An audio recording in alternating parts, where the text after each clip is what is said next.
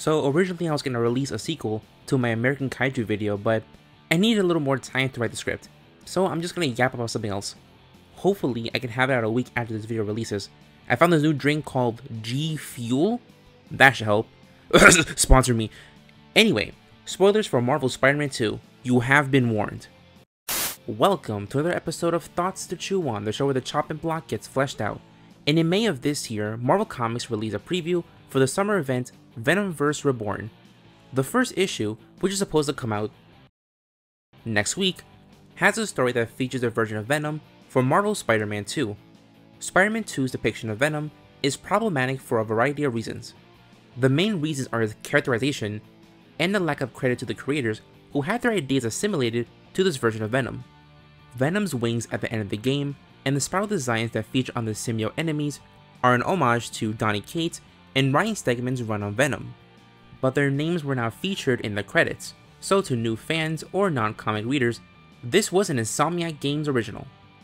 The only thing everyone can agree on is that he looks cool and he has a fat ass. And toes, to the freaks out there.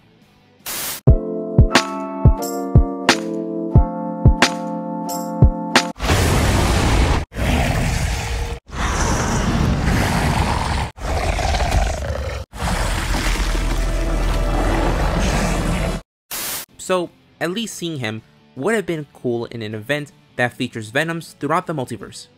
But Insomniac Games' Venom is absolutely cursed because his story is drawn by, allegedly, tracer extraordinaire Greg Land. Oh my goodness!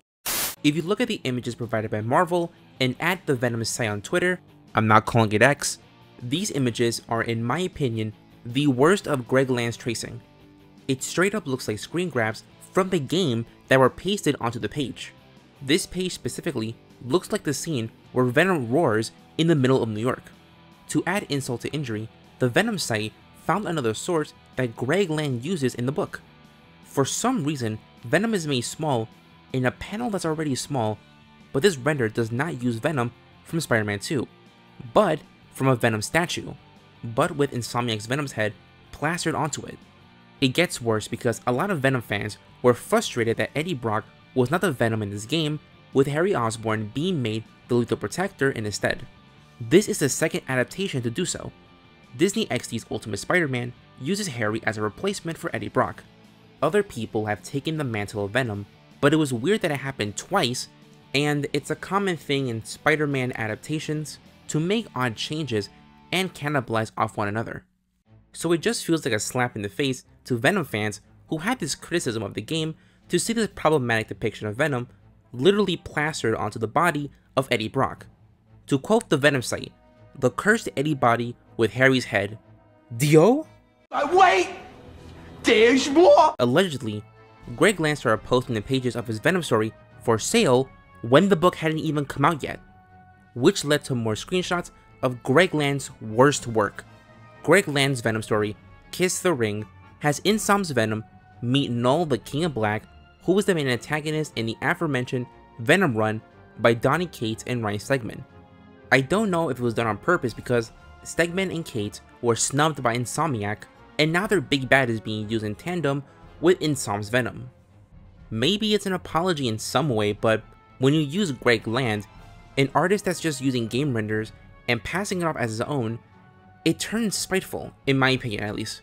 The Venom site provided some screenshots, and not only was I shocked at how even in sketch or inked form, the tracing is disgusting, but look at what they did to Null. How did they take the most metal looking villain in the Marvel universe and turn them into Greg Land slop? He literally looks like a Marvel zombie from Ultimate Fantastic Four, which is apt because he drew that too.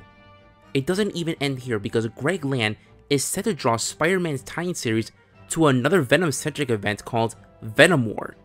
I'm not going to make it my whole channel identity to shit on Greg Land, but I had to get this off my chest because in an industry with talented and hardworking artists, Greg Land once again steals the check from people who deserve it.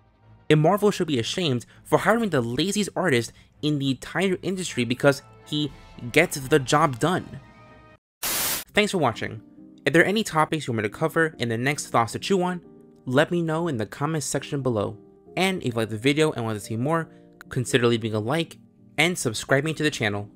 I love my patrons, Leocrid, RetroRoy, Hack13, Neosci, Burbsci, the channel with the freakishly long name, and Hachi for supporting the channel. And for $1 a month, your name will show up right here on top of early access to new videos. Love you guys, and shamalamoomoo.